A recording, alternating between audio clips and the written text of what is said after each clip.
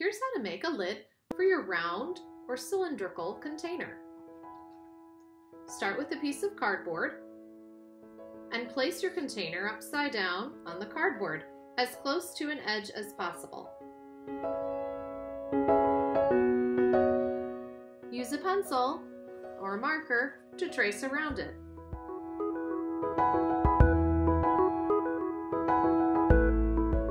Now, cut it out.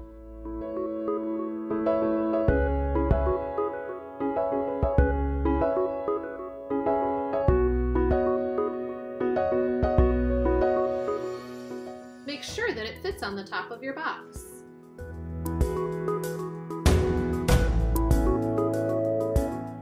Now you want to make a second layer with the lines of corrugation going the opposite direction.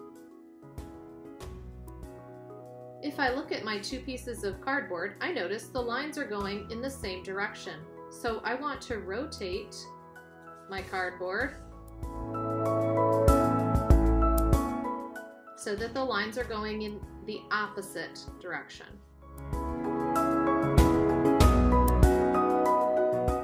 And I'll cut it out.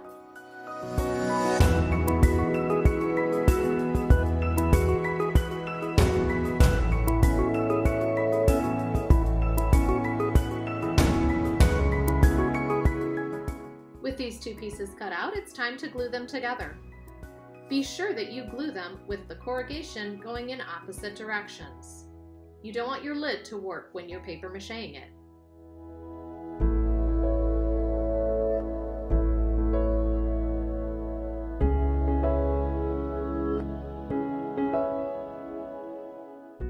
The lid fits really nicely, but it will very easily fall off. So we need something to catch it on the inside so it doesn't just slide off. The easiest way to do that is to make a smaller version of these circles. We're going to trace them on our cardboard.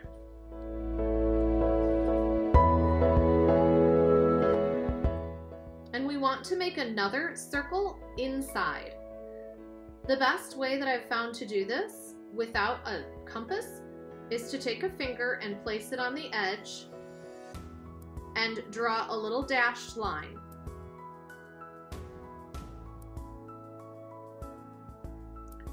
That way you can be sure you're staying the same distance away from the edge as you do your line.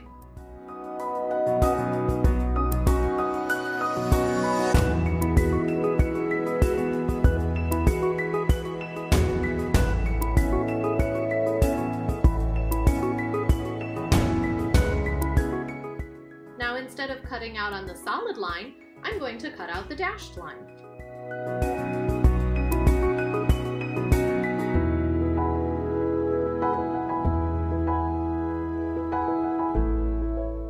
I'm going to need a second one of these, and this cardboard is too small, so I'll need to find another piece.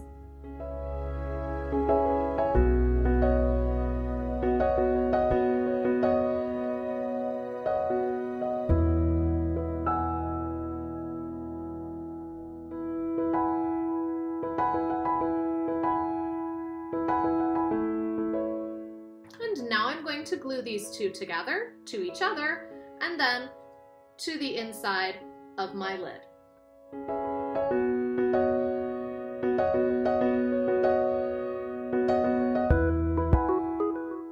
Try to keep it the same distance from all edges. You want it right in the center. Test to make sure it works. It is a little small, but when you paper mache your box and your lid, it will get a little bit thicker and it will fit more snugly. Good luck making your rounded lids, folks!